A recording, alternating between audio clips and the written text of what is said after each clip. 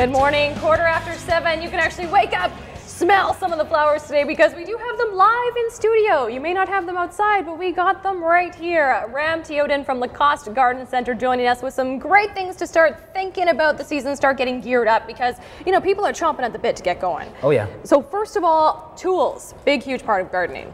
It's a big thing there. There's main tools that are used in the garden. You want to get these things prepped by sharpening the edges there just to make sure you're getting it so when you're doing any of your divisions, once you're able to actually dig into the ground or into the soil.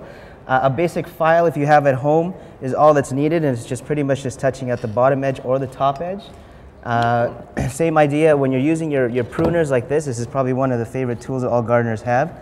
If there's a lot of sap and rust and things like that, a steel brush like this, a little guy, just to clean off the blade. And at the same time, same idea with a finer file actually, that you would be filing it so this way you get any burrs. But if you really need to sharpen, a good sharpening stone is what's actually needed. With your shovels, again, these are the two main tools that gardeners would use, is a cultivating fork and the spade. This is just ideally for digging holes and also for digging up large plants for division. And these things don't really come with a sharp edge. They don't need something for cutting like pretty much paper, to make it really sharp, but you want to make sure at least it's sharp enough to dig through our clay and our gumbo. And then in here for your vegetable gardens and everything, when you till up your soil, as long as it's like has a point but not a sharp point, that's all that's really needed there. Awesome. Now when it comes to supplies, good time to start stocking up. Supplies really, when you're out shopping at Lacoste there, you want to be able to pick up some of your fertilizers, because these guys here, the different ones, the solubles, the granular, they go pretty quick because a lot of people like to use them so this way their plants are nice and huge, sort of like this petunia here on the left. But other than that, the granular, it's really nice because you put it down and it feeds itself.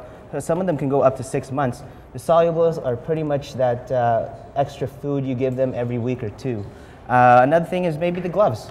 If your gloves are getting all worn and torn and everything, you want to get some new types. There's some thinner ones, ones that will allow more grip, and then ones if you're like handling things that are very spiky and thorny, more heavy-duty type gloves.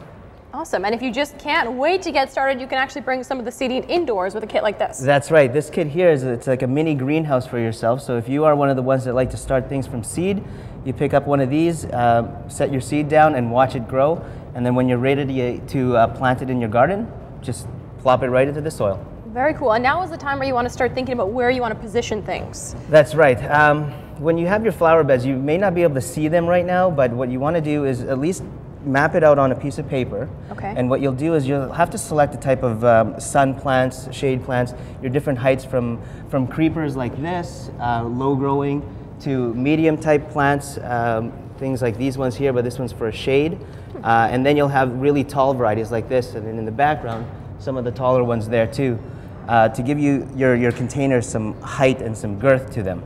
Other than that, is as long as you have a good mix, your colors from your reds to your oranges, those are really bold colors, that's all you would need for your containers. Well, it certainly does not feel like spring, but there is no need to hold off. You can start getting into the spirit by prepping for the season and head down and talk to some of the experts at Lacoste Garden Centre. They're located on St. Mary's. You can help people plan out their garden, get started, get geared up, because one day we will be able to have flowers outside.